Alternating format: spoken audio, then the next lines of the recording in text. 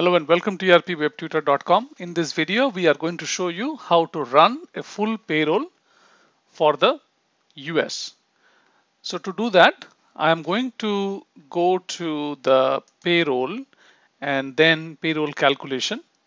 You can also navigate from the navigator, and then here you will see under payroll you have payroll calculation. So either way, you can go to the same place. And this is actually in release 13. And here on the first thing that you need to do to run the payroll from the task, you're going to click on submit a payroll flow.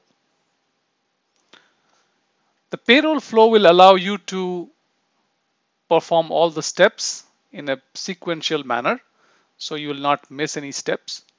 So you first select your legislative data group. In this case, it's going to be US. And then I'm going to run the delivered US simplified payroll cycle. You can build custom flow as well. So select it and then click next. Then you are going to give a flow name, which is very important. And the flow names must be unique for every payroll. And it's also recommended that you follow a specific naming convention so that later on you can find your flows. So before I name the flow, I'm going to find the payroll that I'm going to run. Let's say I'm going to run this is actually a bi-weekly payroll cycles defined here.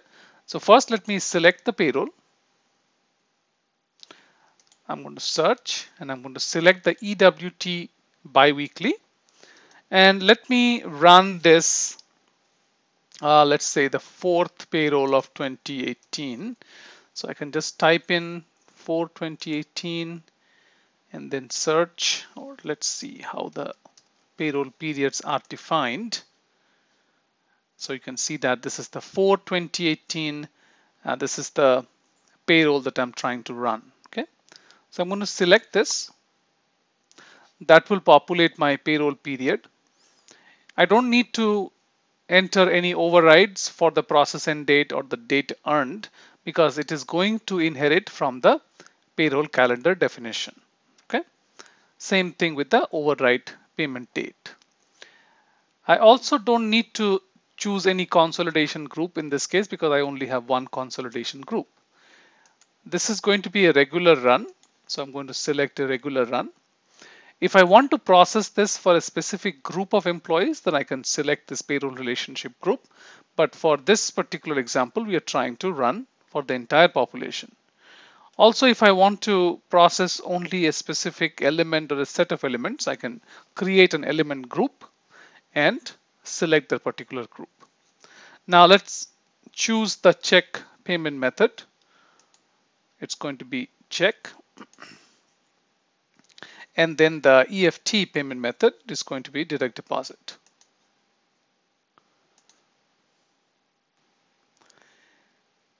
The payment source, if you have multiple payment sources for your EFT payment method, similarly, if you have multiple payment sources for your check payment method, then you can choose the particular source.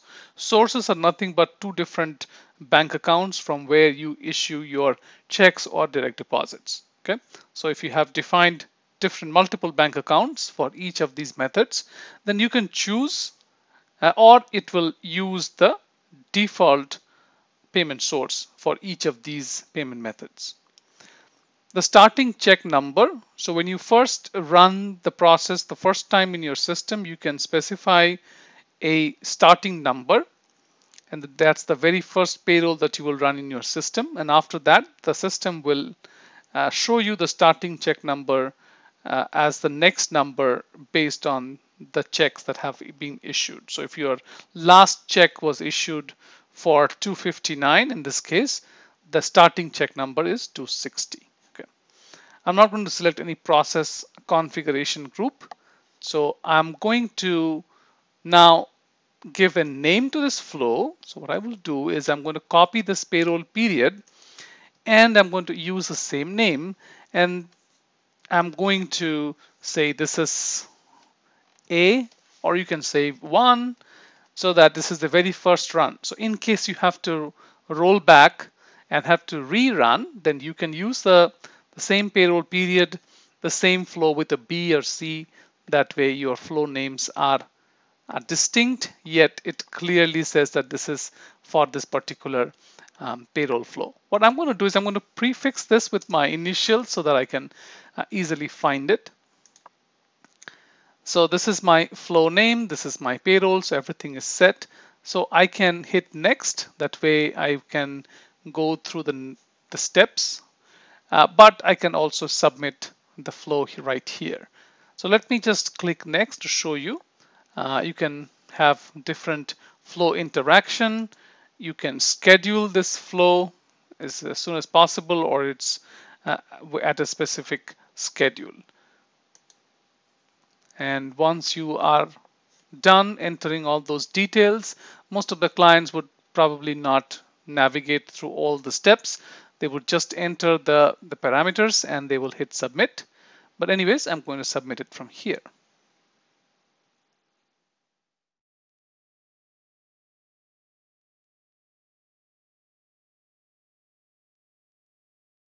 So once you submit the payroll, you can either hit OK or OK and view checklist. I always recommend my clients to hit OK and view checklist. That way you can see the progress of this particular payroll. So if let's click on OK and view checklist.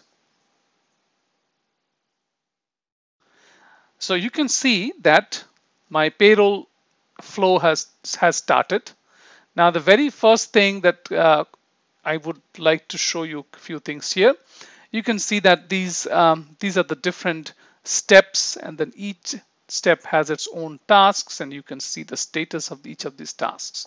So this is the calculate section, this is the payment, and this is the accounting section. So for this particular demonstration, we're going to only focus up to the payments. And there's the first step is the pre-process, where it is checking for any retroactive transactions. There are some reports that you can run, but one thing that you need to notice here is the task type. So you can see if you keep your cursor on the task type that has a human being with a green check mark, that means it is a manual task. That means you need to verify this task, whatever you need to do, and you need to mark this task as complete. And if you see this gear, which is an automatic task, then the system will automatically complete this task and move to the next task. Okay. So at any given point of time, if there is a manual task, you need to actually mark it as complete, or you can skip, but you actually need to do something to tell the flow to move on to the next task. Okay. Now, in this case, let's say I have already verified my retro notification report. So I am going to mark this particular task as complete. So two ways of doing it. One is you highlight this task, click on action, and you can say mark as complete. Okay. Or you can just simply right click on this row, and also you will get the same set of actions, and you can say mark as complete. So once you mark it as complete, what the system will do, it will change the status to complete, and it will move to the next task. So let's mark it as complete. At this point, basically, if you have any reports or anything that you want to check, and this retro notification report, there's nothing to check actually. So we can simply mark it as complete. So mark as complete. Okay, it's going to say you are about to perform the action. Do you want to continue? Say yes. And you can see that this is actually something new in release 13. In release 12, we did not actually see that. Do you want to continue? It just automatically changed the status with a confirmation saying that this is updated. Okay. Okay. So once that completes, it will move on to the next step. So let's just refresh. This is the refresh to see the changes that has happened. And actually now it also supports this automatic refresh. And you can see that this is Maybe I just selected something. Yeah, I just thought mark as complete. Maybe I selected the wrong one.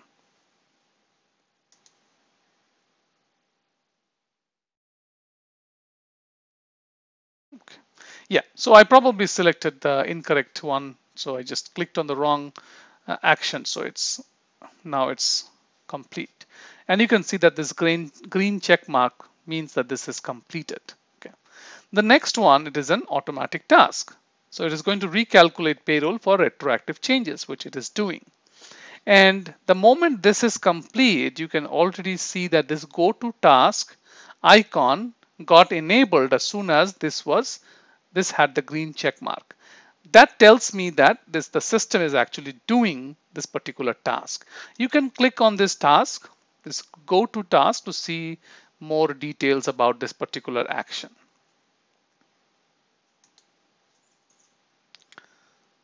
So I have clicked on this go to task. So it is actually taking me to the steps or the sub processes that it has done for the uh, retroactive changes. As you can see that there's nothing is actually processed here because there was probably no retro transactions. Okay, so it has 0 records. I can click on done. Okay, so now again the system is waiting for me to verify this retroactive report.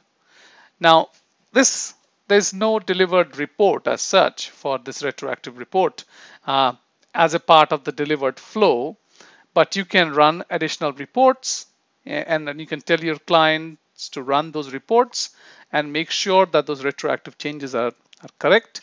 And once they have verified those, they can mark this as complete. So since we are getting some issues with the right clicks, I'm going to use the actions. I'm going to say mark as complete. And you can see that the checklist was updated and it should also now have the green check mark. So once this has the green check mark, it is now moving to the next step, which is the calculate payroll.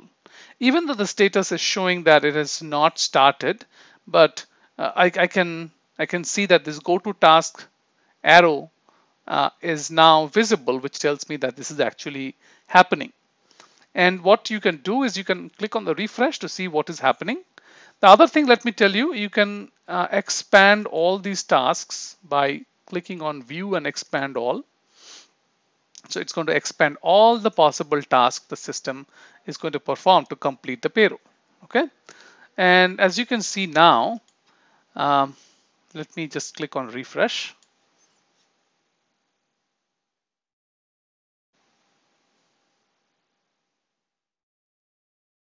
As you can see that my calculate payroll has completed successfully. And I can actually go into this task to see the people that were processed. And if there are any issues with any of the employees, this would have a red cross mark, and then you would actually go in and see and verify what has gone wrong with these employees or any of these employees. And then you'd manually fix, and then you will come back and then maybe retry. Or if there's only one employee you want to fix later, you can roll back that one employee and then proceed with the rest of the employees. Now all of these employees have been processed. Keep in mind these are all fictitious data, so this is not a real data. Okay, but anyways, this tells me that this 20 records were processed. So if I know that how many employees are supposed to get processed, so I would this would give me a quick view. Okay, and I can also click on any of these employees to see the details of their statement of earnings and additional details of what was processed. Okay, you can see that this is the gross pay. So this is a significant improvement from release 12. Things have changed, and you can see that this look and feel has also changed. This is the gross pay. This is the total, and it also gives you the year-to-date run, the net payment, so the employee tax deductions, pre-tax deductions. And if you expand, it will give you all the different earnings, and you can see some additional let's say if I click on the pre-tax deductions, it shows me that there's a medical pre-tax and then there's a dental pre-tax. Okay, this is like the statement of earnings for the employee. Okay, this is the statement of earnings. Okay. So if somebody if something is wrong, you will see on the error that what has gone wrong. So I'm good with verifying this employees and everything is working as expected. And you can see that next thing what it has done, it has run the gross to net report. I can click on this go to task.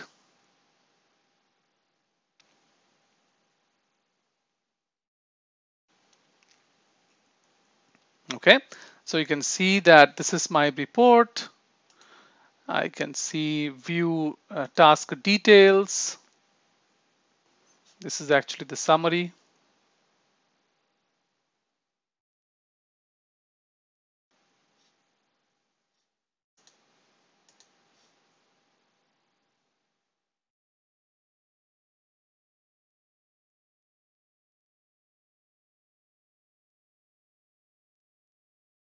Okay, so it's under the process. You can see that this is the actual report. This is a little bit of a browser issue. This works best in Firefox. So you can see that in release 12, it's in the view results. Because this is a report, you will see a PDF file. So you can click on this, and then the PDF file will be downloaded, or you can view it. So this is the PDF file. This is the delivered gross to net report. Now, one thing that you will see here is that this is just the overall gross to net report that you can see.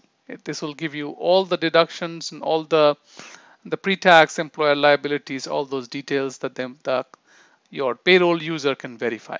Okay, this is the standard gross to net report.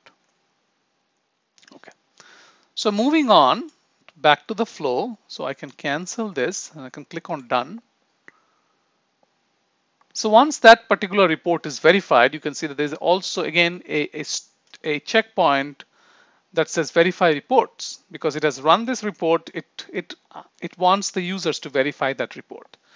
So once that verification is complete, the payroll user is going to mark this step as complete, and then you can see that it's going to move to the next step, which is the calculate prepayments. Okay, so prepayment is basically the process of grouping the employees based on their payment methods, whether the checks or direct deposit. It's going to separate the employees. Okay. So again, I can click on refresh to see the updated status.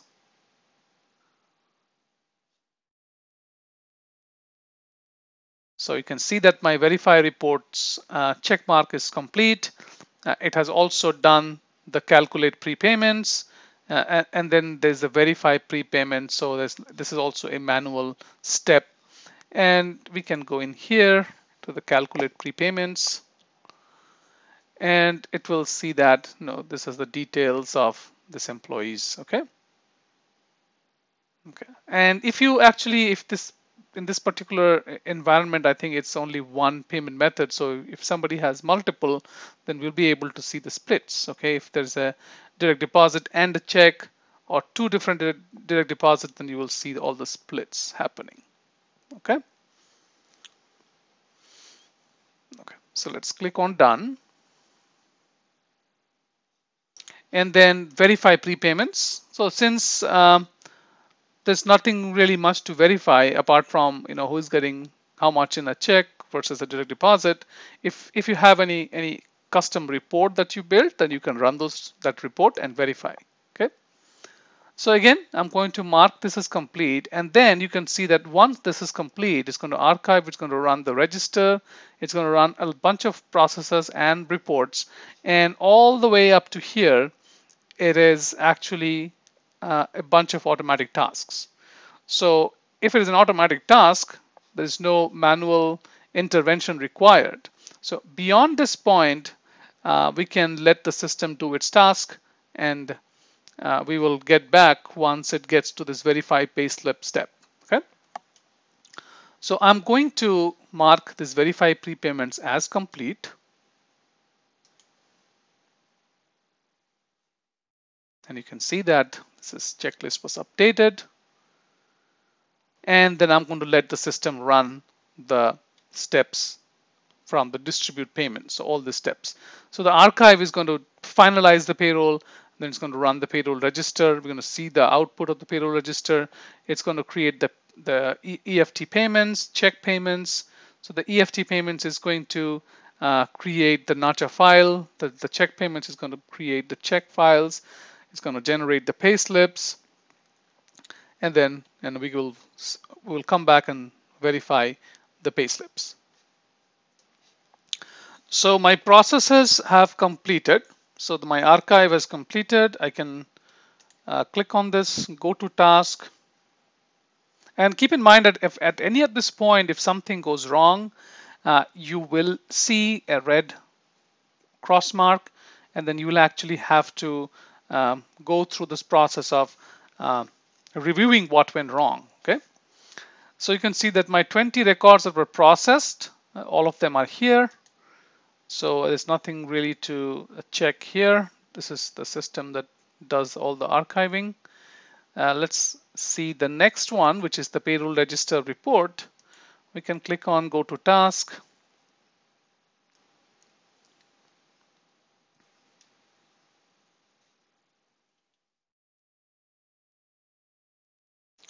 And here I can see 19. And the reason I'm seeing 19 is because if you notice, so I'm going to take a step back. In my calculate payroll, if I go back to my calculate payroll, there is this employee who does not have any pay, which is why this is not there in my payroll register. Okay. So even though he was part of this payroll but did not have any salary or anything. So that's why my payroll register is showing me 19 records. So let me go back to the payroll register and then quickly show you the output. Okay.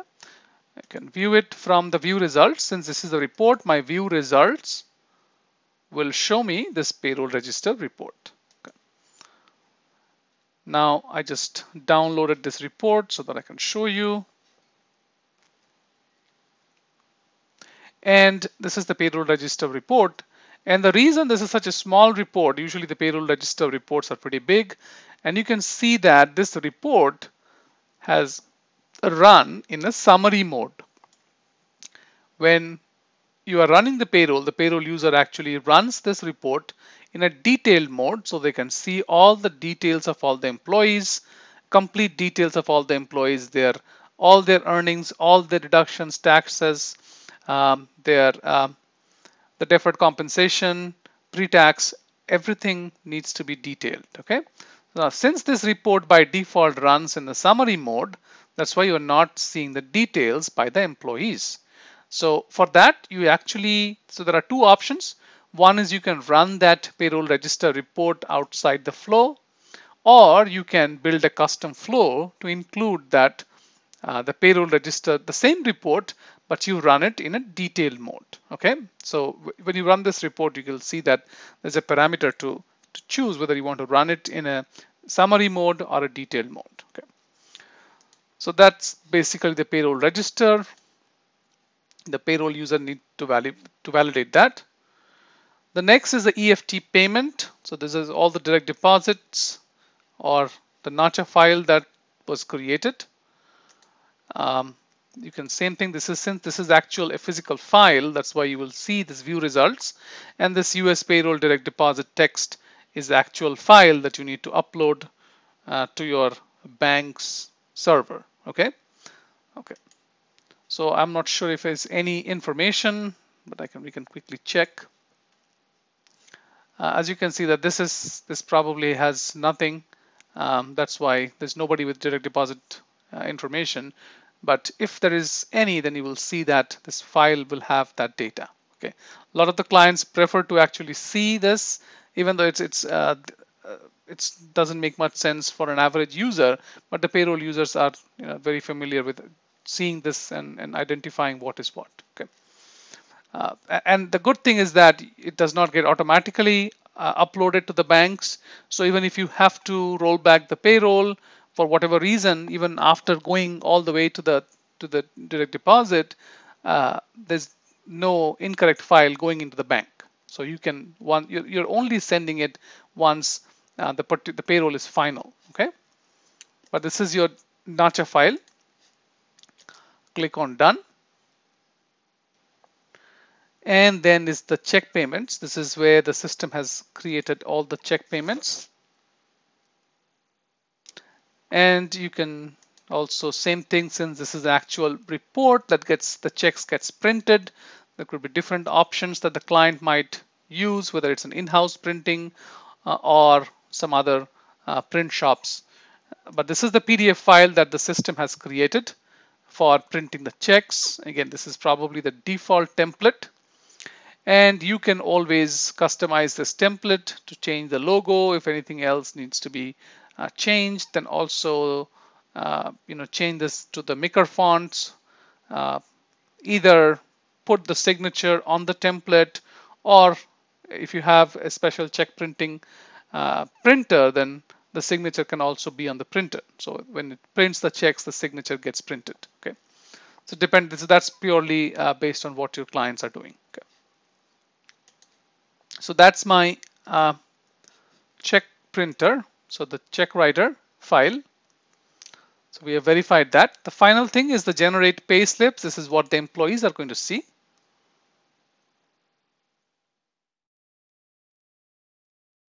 So let me click on this. I'm just waiting for that page to open. And these are the employees that were processed. As I told you, there were 20 records processed. 19 of them had something to pay. So we have these information. So we can quickly maybe check somebody how the pay slip is going to be. Since these pay slips are by individual employee, we can see the attachment. This is what the employees are going to see by view attachment. And this is exactly what the employees will see on their employee self-service. So I just downloaded this one. If I open this, and you can see that it has all the details of the employee, their names, their earnings, and all the details are available. So this is the employee's pay slip. And depending on the number of lines the employee has, it might overflow into 2 pages. Okay, and then this is also a template that you need to customize by changing the logo, or if there's anything else, any information that you want to add or anything that you want to suppress, that you will have to modify. Okay. So that more or less completes all the tasks that we actually wanted to show. So at this point, my payroll is pretty much done. It's processed. This is the manual step. The system is waiting on me and to say that this is the verify payslips has been done.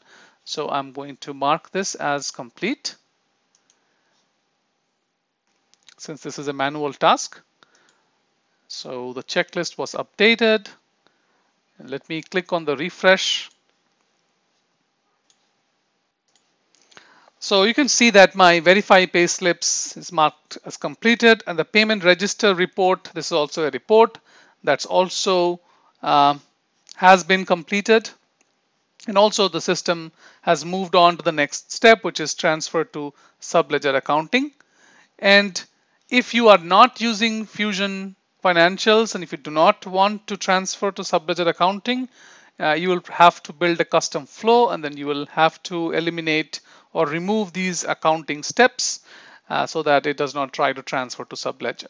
Okay, so that pretty much completes. Before we actually conclude, let's take a look at the payment register. This is the how much amount is getting paid. Again, this is a report. It says that this is a report. Anything that says this is a report will have an output. So we can go into actions and view results, and we can see the actual report.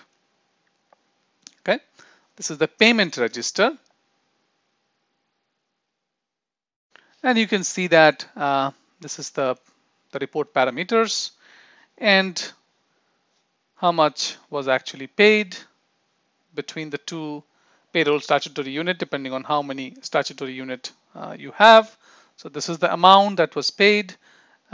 So you will get these details. This is the payment register. Okay.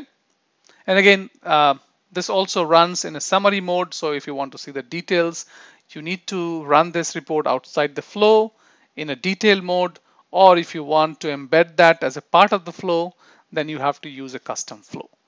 So that concludes our session on how to run a full payroll for a US payroll. So this was a biweekly payroll that we ran, and hope this will be useful for people trying to get into cloud payroll and how it works. You can see that it's so streamlined. It has all the steps, and you can also customize depending on your client's needs on how to have those steps. You can include additional reports as a part of the flow. And if you have any questions, please contact us, and you can send an email to us, or you can also contact us via our phone number that will be listed in this video. So thanks for watching, and don't forget to share this video with your friends and colleagues and other clients that you're working. And for all your payroll needs, or you can email us at admin@erpwebtutor.com. Thanks for watching.